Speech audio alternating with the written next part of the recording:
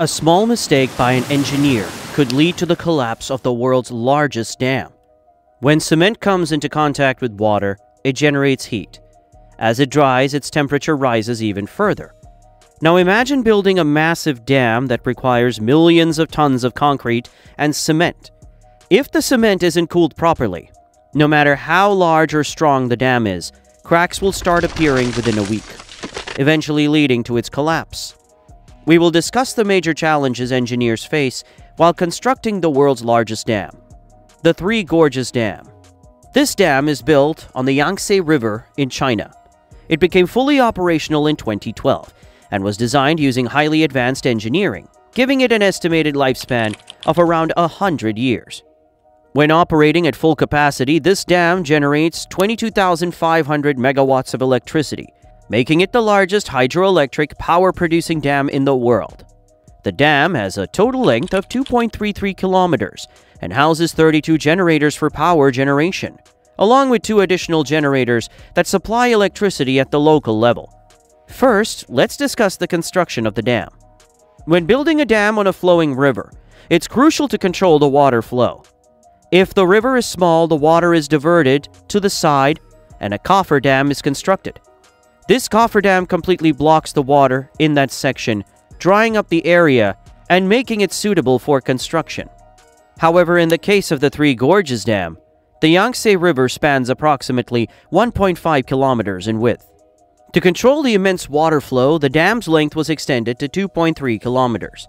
Since diverting such a massive volume of water was impossible, engineers devised another solution, dividing the dam into 3 sections.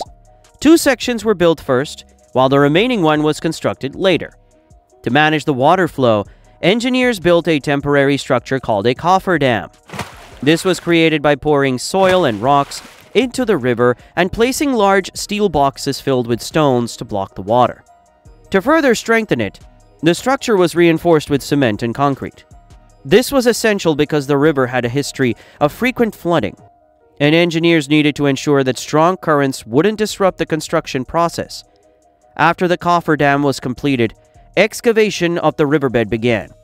This continued until engineers reached a solid bedrock layer, which was located at a depth of approximately 40 to 50 meters.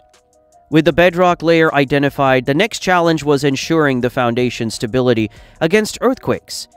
If an earthquake caused cracks in the foundation, water could seep through, potentially leading to the dam's collapse. To prevent this, any cracks in the bedrock were sealed using cement and chemical grouting. For instance, if water leakage is detected in a weak rock layer, horizontal drilling machines are used to create openings in an area. A high-pressure mixture of cement and chemical grout is then injected, sealing the leaks and simultaneously reinforcing the foundation against earthquakes. One of the biggest challenges in dam construction is that water doesn't just flow on the surface. It also moves through multiple underground layers. Completely stopping its underground flow was nearly impossible. Instead of completely blocking the water, engineers devised another solution, allowing the water seeping through the foundation to flow in a controlled manner. To implement this solution, vertical boreholes were drilled into the bedrock layer. Water that previously moved slowly through underground layers now had a controlled exit through these boreholes. Since a single borehole couldn't drain all the water, multiple boreholes were drilled and connected to a centralized drainage system. Afterward, a grid pattern of steel-reinforced bars was arranged, forming the foundation of the dam.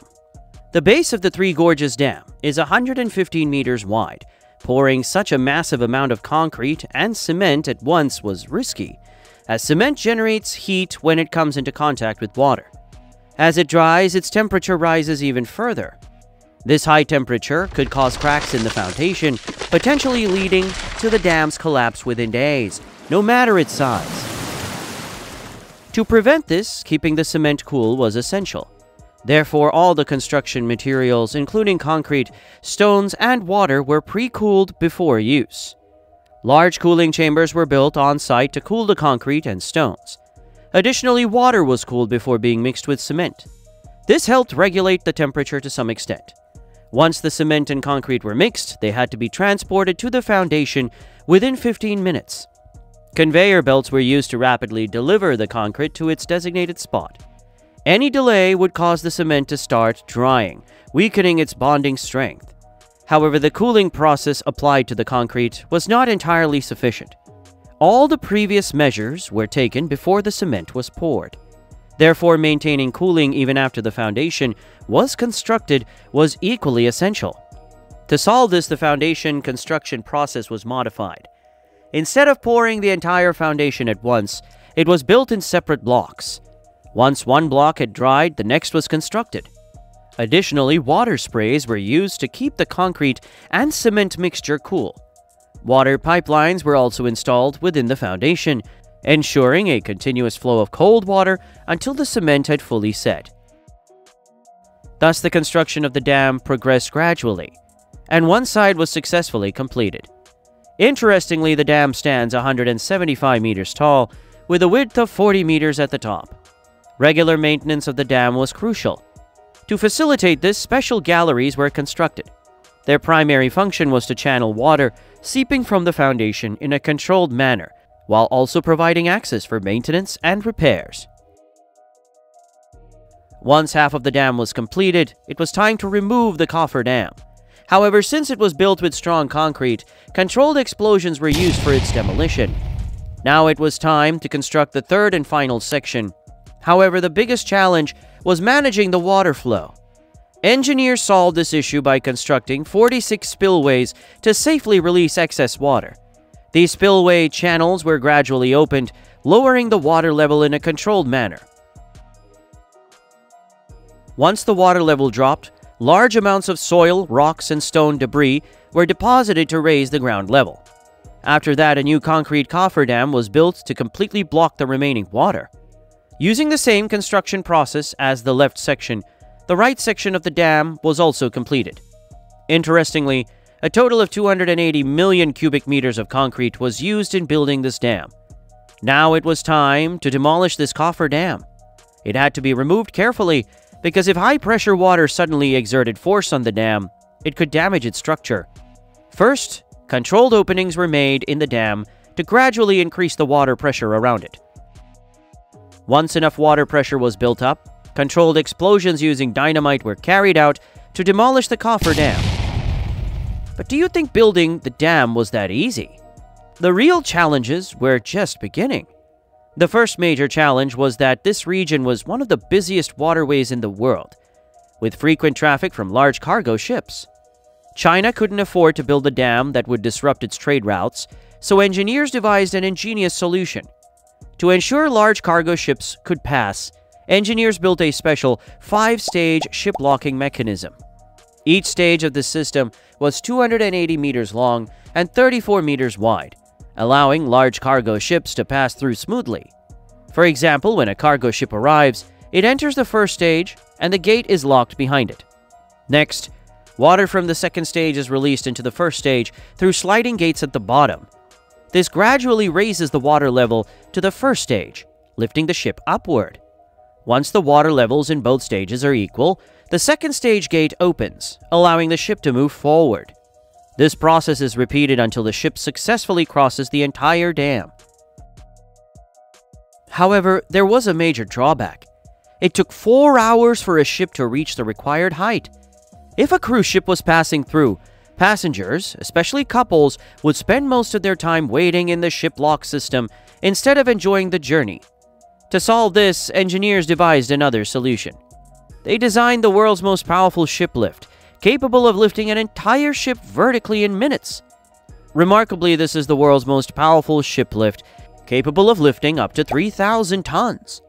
When a ship arrives, it enters a designated chamber, which is then securely locked. This ship lift has a total length of 120 meters and a width of 18 meters. The entire ship chamber is then lifted upward.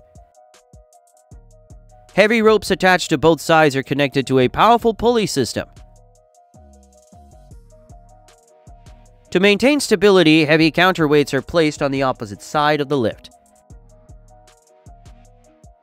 In reality, a powerful hydraulic motor system is installed directly on the ship chamber to lift it, and its working mechanism is truly fascinating. The motor system is installed at 4 points on the chamber. These motors drive a pulley system that rotates a worm gear, which moves along treaded rails, generating the force needed to lift the ship chamber. It functions similarly to a nut and bolt mechanism. One of the best features of the worm gear is that even if a rope snaps, the lift will stop and won't fall, as this gear system ensures unidirectional power transfer. Now let's simplify this concept. In a regular gear system, any gear can rotate another gear in both directions. However, in a worm gear system, only the worm gear can rotate the ring gear. But the ring gear cannot rotate the worm gear in reverse, no matter how much force is applied. This is exactly how the ship lift system works. Now you might wonder, if the worm gear itself can lift the system, then why are ropes needed at all? In reality, the worm gear provides the lifting force, while the ropes and counterweights bear the actual weight of the lift. It's similar to how a car engine doesn't support the car's weight, but only moves it forward or in reverse, while the tires bear the actual load. Now another critical issue arises. What if a rope snaps? If that happens, the entire lift could crash down because the worm gear alone cannot handle such a heavy load. To prevent such emergency failures, a rack system with teeth was designed. This rack is strong enough to support the entire weight of the lift. Below it, a locking mechanism engages with each tooth, securing the system in place.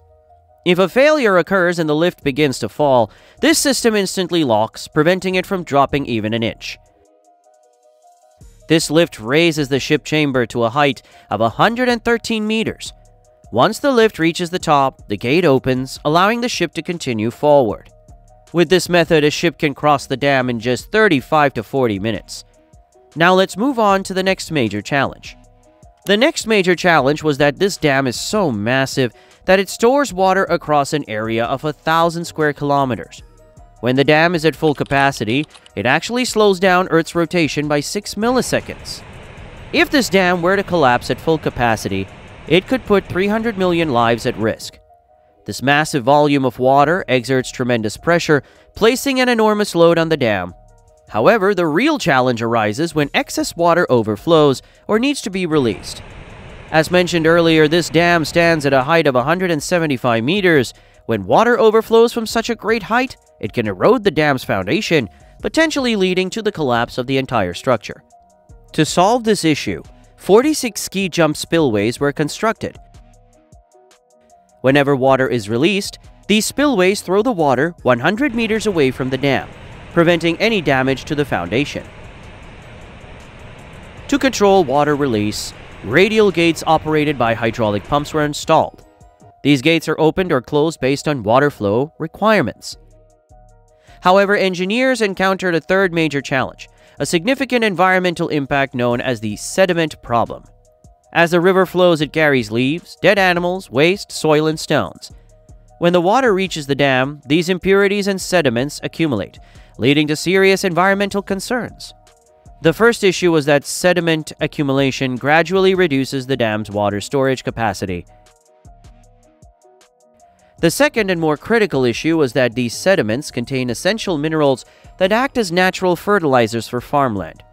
Many farmers near the river rely on its water for agriculture. However, while they still received water, it lacked essential minerals.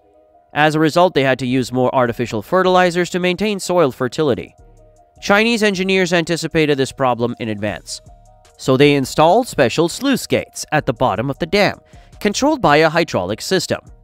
When excessive sediment builds up, these gates are opened, flushing the sediment out with the water, ensuring the minerals reach the farmlands. However, another challenge was that these sluice gates had to withstand extremely high water pressure. To handle this, the gates were designed like valves, controlled by a hydraulic pump system that opens and closes them as needed.